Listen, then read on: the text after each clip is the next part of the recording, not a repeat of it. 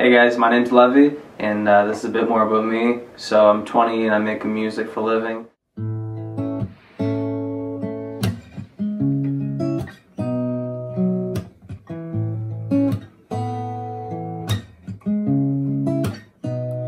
She told me to run, I don't wanna die tonight. Feel it in my lungs, now I see it in your eyes. Begging you, please, tell me how we're alright. Tell me how we are, tell me how we are. Growing up in Dieppe, I mean, it's kind of like the song I wrote, Small Town, cliche, but it's definitely, everybody knows one another. So, I mean, bad gas does travels fast, so it's just one of those things where it was great. I mean, everything's like 5 minutes away. I live in the city, so that's not too bad. But you know, I loved it. I mean, I had close friends growing up, so it's not like you know, my buddies live down my street, so it's pretty good. I enjoyed it.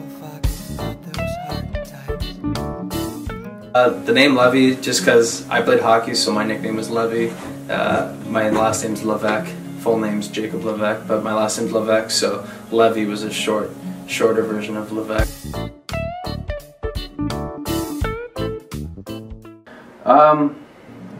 Started with a breakup way back.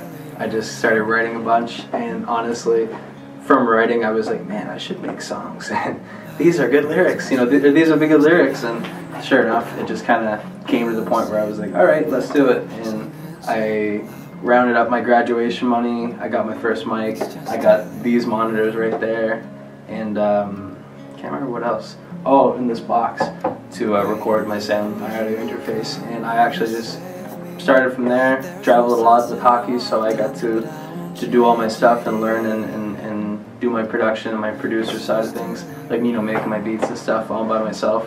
When I was on the road for hockey, I had like 8-hour road trips, so to me it was just like the funnest road trips. I'd just veggie out on my laptop and just do a bunch of beats and grow and learn and find what I could probably sing to, and that's how I kind of found my sound, you know.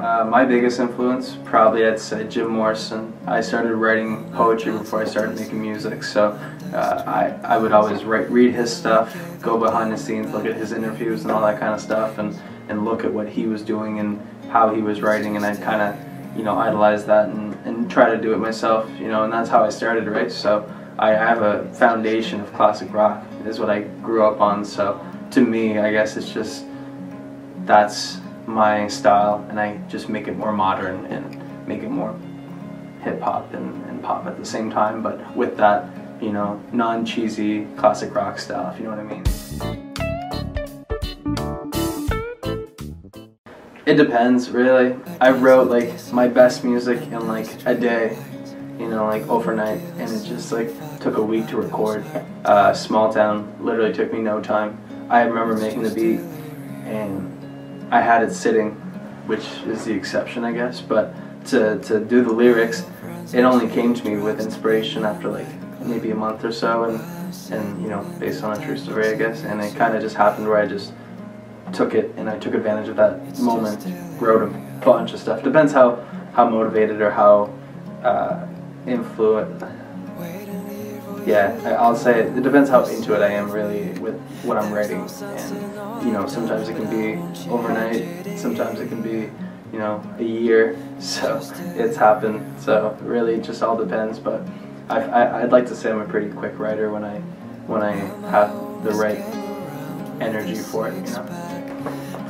Honestly, I just fell in love with music. I mean, like anybody else who listens, it's just addicting. It's like another language, and to me, it's just, I wanted to do that and have people feel the emotion that I felt when I listened to music. Because before I wrote, you know, started writing music, I just loved music and listened to everything. So it wasn't hard for me to be like, wow, I want to do this, and you know, make other people feel what I felt when I listened to music, really. So to me, it's just, you know, recreating my thoughts and ideas and just wondering what people would think, you know, and make them feel what I feel in a way. No, mostly just because I've never auditioned, because I only kind of started singing about a year and a half ago, so yeah, to me, I was never like, oh, I'm gonna try to be the next big thing on America's Got Talent or Canadian, you know, because it was just one of those things where like I didn't feel like I had that step, and still I wouldn't even go now. You know, I don't really need that. I don't really see that as me, I guess. So maybe in 2 years, if I, you know, keep progressing in my vocals and stuff, who knows? But no, I don't think I'll be going to any singing shows or auditions anytime soon. Performing. I haven't done too much performing yet, but I mean, probably my biggest one yet, which is, it was through a hockey fundraiser. We had to do like a talent show, and we were raising money for a good cause, and a lot of the town and the community actually came, and it was packed. It was actually the first time ever that I had sang, and there was about like 300 to 400 people there, maybe closer to 3, I guess, but I definitely was nervous, but it was a lot of fun. And it was the first time too, so I'm glad I got that out of the way with how big of the crowd it was, you know. So it was a good, definitely good first experience. In 5 years, hopefully out of the basement, maybe into a different place, making music, and you know, touring is obviously ideal, but I gotta get there first. So there's a lot of steps along the way, but you know, just maybe doing this more full time and you know, more stable as a career. And if I could give myself a tip when I first started, it's just maybe a bit more patience. And you know, when I started, I was super into it. I was working super hard all the time, but I just didn't know what I was doing. So if I could have just did a bit more research on the business and the how-to side of things when it came to putting out my music, that would have definitely helped. But biggest tip I could give myself is just be more patient. You know, I was always trying to rush things, and oh, it had to drop before a certain time, like if it was going to change my career, but it really wasn't. So it just kind of was to be more patient and wait it out. Message to all my fans, definitely just be yourself. I mean, don't try to be somebody who you're not, and just don't be two-faced, because, you know, there's no place in the world for people like that. And we don't need more people who are fake, you know. And, you know, Hollywood dreams.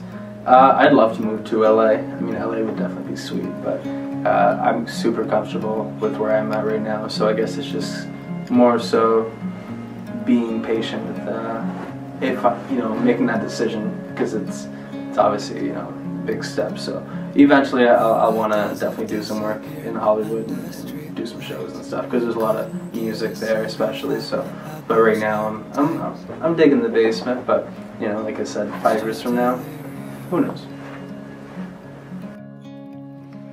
Check out my Instagram at Levy is the name, and follow on Spotify for new updates. Thanks.